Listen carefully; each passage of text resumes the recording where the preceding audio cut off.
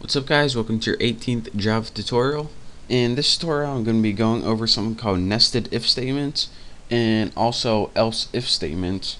So I gave you guys a quick heads up on what an if and else statement was in a couple tutorials ago, but I'm going to give you a refresher real quick in case you forgot, and then I'm going to be getting into some more stuff that we're going to be needing later.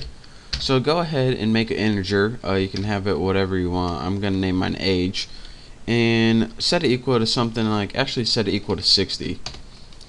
Next, let me remind you guys what if statement does. What if statement does is it tests a condition, and if that condition is true, so age is less than 50, it does a certain thing. So let's say if age was less than 50, which is not, we want you to print out on the screen. Let's make sure I got this typed right before I go any farther. If age is less than 50, then you're pretty young, so you are young. So it allows you to make a decision if a condition is true.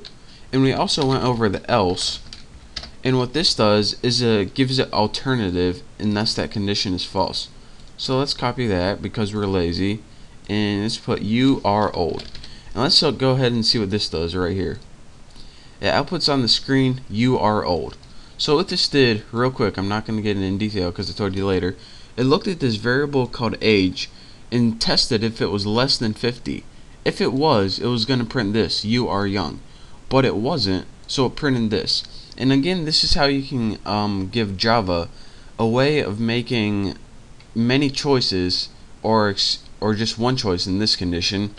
But what I wanted to talk to you guys about in this tutorial is not the simple if-else statement.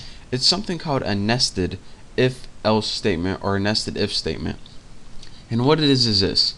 Instead of just having one action if it's true or one action if it's false, say if it was false, you wanted it to perform another decision. Well, actually what you can do is take this entire if-else statement and plug it in one of these things right here. So say the age is 60 right here.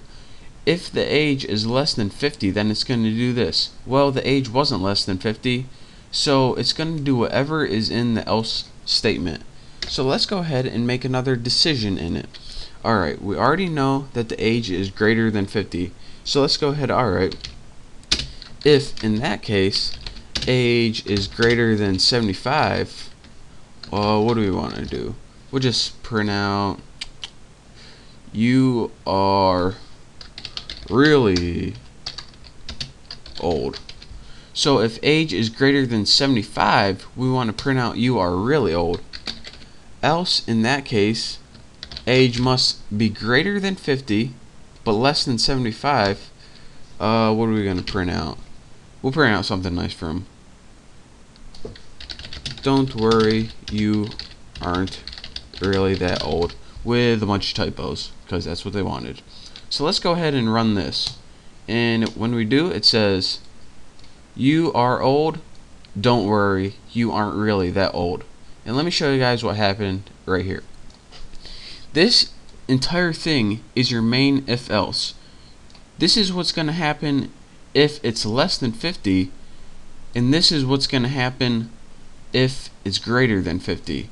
Now if it's greater than 50, which it is, the first thing it's going to do is print out this statement you are old. And then it's going to say, alright, what else do I do if it's greater than 50? Oh, I got a whole nother decision I got to make. So aside from this entire decision, I got to make another decision. Is my age greater than 75? No, it's 60. Well, then I'll go to this one. Don't worry, you aren't really that old. So again, that's how you can embed an entire if-else statement inside another if-else statement. And you could have just as easily put this in the first one, but I decided to put this in else because that's where our decision led. So that's your quick tutorial on how to make what this is called is actually nesting. When you have one if-else statement inside another one, it's called nesting if statements or nesting if-else statements. So that's your quick tutorial on how to do that. In the next tutorial, I'm going to show you guys how to use something called else if. So make sure to subscribe. I'm looking forward to it, and I'll see you then.